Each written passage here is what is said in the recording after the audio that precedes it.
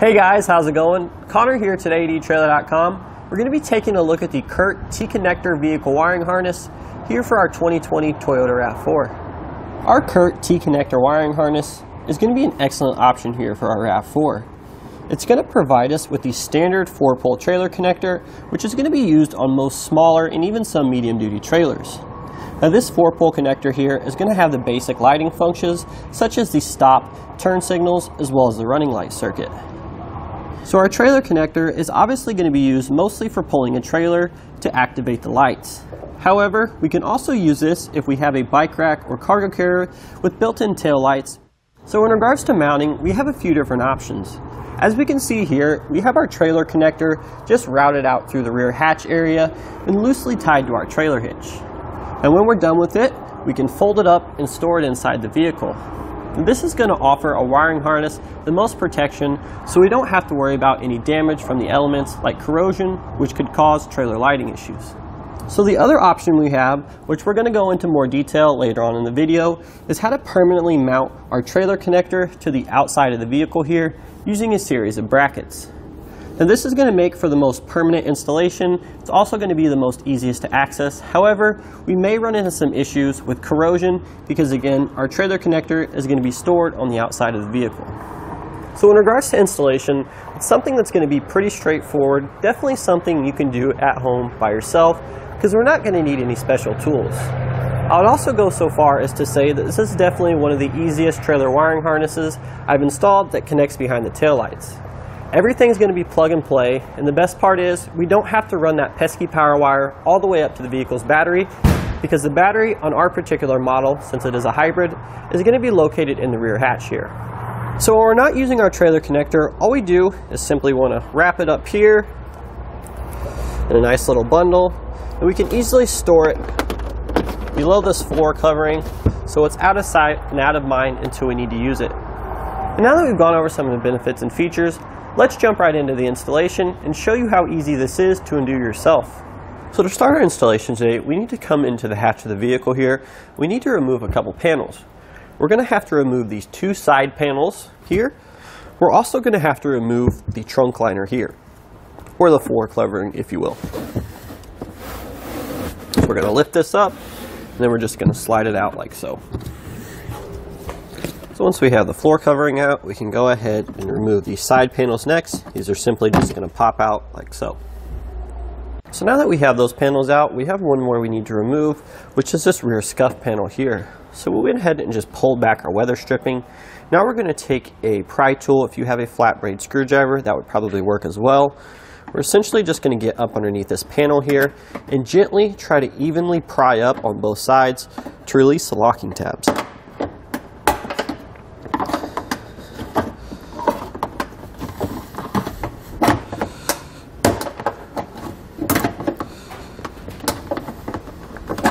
Now once we have some of the tabs released, we're going to come on the inside of the vehicle here, see this lower portion of the scuff panel, and we're just going to pull this out and away from the body of the vehicle, working our way up to release the rest of the clips. Now we can set this aside. So now we need to come to our side panel here, and at the top we're going to have a push fastener we need to remove, one on either side. We're just going to take a trim panel tool. If you have a flat blade screwdriver, that should work as well. We basically just want to pry the center out. That should allow us to remove the rest of our fastener here. So now that we have our push fasteners removed from the top here, we want to come down underneath and remove our cargo hook using a 10mm socket.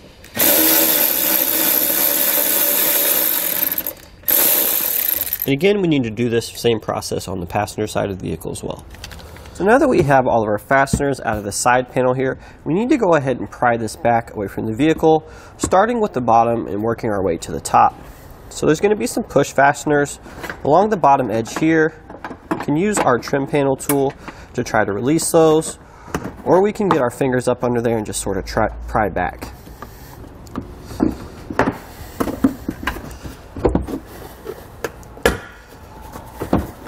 And we're going to work our way up to the top. And we need to separate these two panels here, which we can see, it just pulls out like so. So now that we have our panel peeled back, we need to go ahead and look for our taillight pigtail, which is going to be this yellowish, whitish 4-pin connector, which is going to be attached to this little bracket here. We just held up the pigtail from our T connector kit to ensure that's the correct one. So we need to get this loose from this little bracket here so we have more room to work with. In order to do that, we're going to simply just sort of pry it off here. Just like that. And then we can go ahead and release this connector here by pressing down on this little tab and then pulling out just like so. So now that we have the taillight connector released from the housing here on the driver's side, we're going to want to take our T connector wiring harness, the one with the yellow wires aside we're going to be working with first, and we're just going to splice these in line with the factory connectors that we removed. We want to hear that audible click to make sure it's locked into place.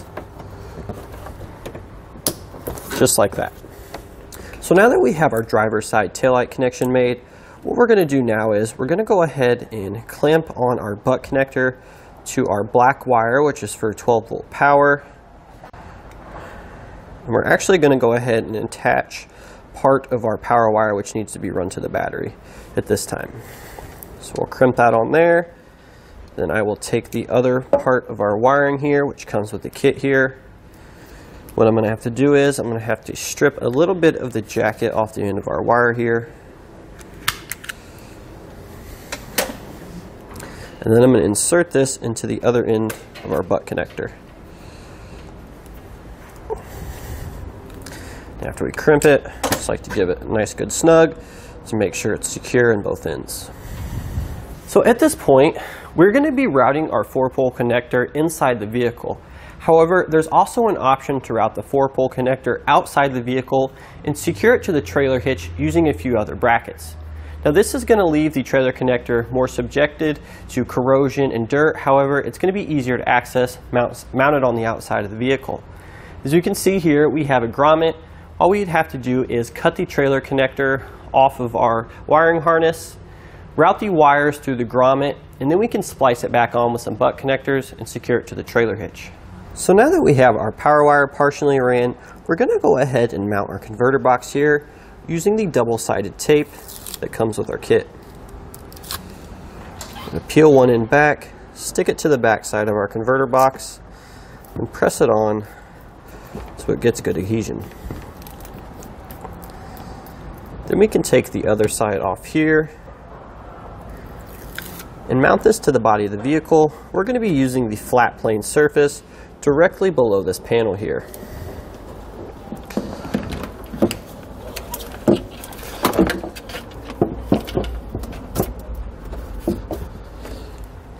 Now once we have a good place, we're just going to hold it there for a second to make sure it sticks. Just like that. So now we're going to take our ground wire here, as well as the self-tapping screw that comes with our kit. We're going to find a suitable grounding point. We're just going to use a bare metal surface directly beside the converter box here.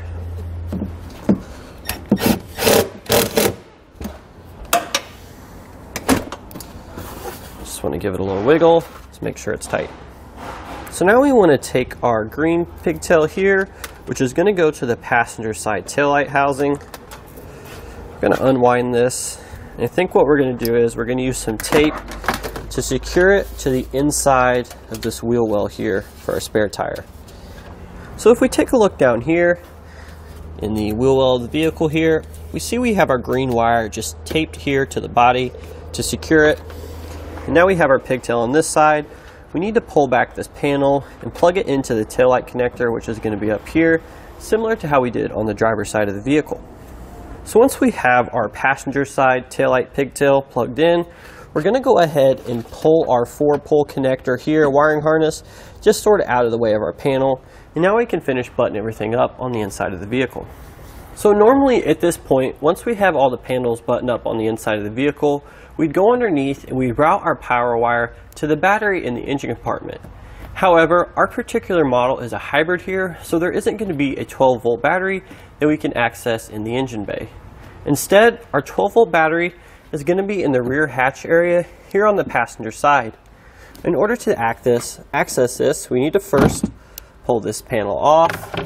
We have a couple tabs here, which are going to allow us to remove this sort of net. And now we have this center section here, which needs to come out. We need to pry up and pull down and out like that. As you can see here, this is our 12-volt battery, and this is where we're going to run our power wire from the converter box to here on the hybrid model. So what we did is we took our power wire under this little side panel here. We taped it to the body of the vehicle, similar to how we did with the green wire that went to the back of our passenger side taillight housing. We ran along here, and then I just looped it under this panel. Now you can see we have the excess here. So now that we have our power wire ran next to the battery, we need to go ahead and remove this protective cover by depressing these two tabs on either side, pulling that off, and that's going to reveal access to our positive battery cable. What we can do now is we need to cut off some extra wire because we're not going to need near this much. So we're just going to trim it like so, about here, and get rid of our extra power wire, get it out of the way for now. Now we need to go ahead and attach our fuse holder. So we're going to strip back some of the jacket here on our wire. The jacket on our fuse wire is actually pre-stripped. We're going to take a butt connector here, which comes with the kit. We're just going to clamp that on.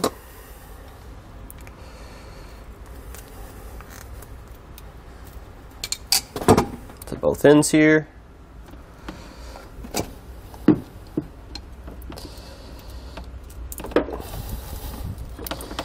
Give it a nice little tug to make sure it's secure.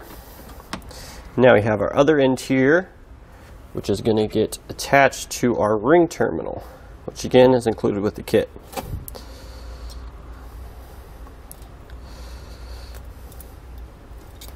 Just like that. Now we want to take a 12mm socket and remove that flange nut on top of our positive battery terminal here.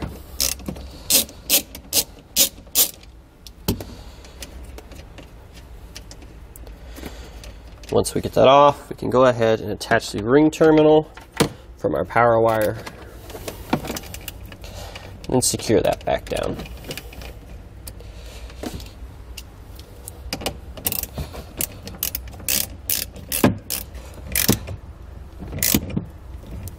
Just like that.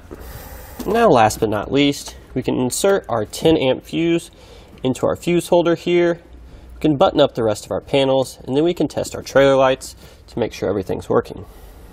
And now that we have everything hooked up, we're going to go ahead and use a 4-pole circuit tester here, which you can obtain through etrailer.com. We could also use the trailer to test our 4-way, however, that wouldn't allow us to separate the problem between the tow vehicle or the trailer if there was an issue. So we're going to apply the brakes here to make sure that signal is working, our left turn, our right turn, and then finally our tail lights.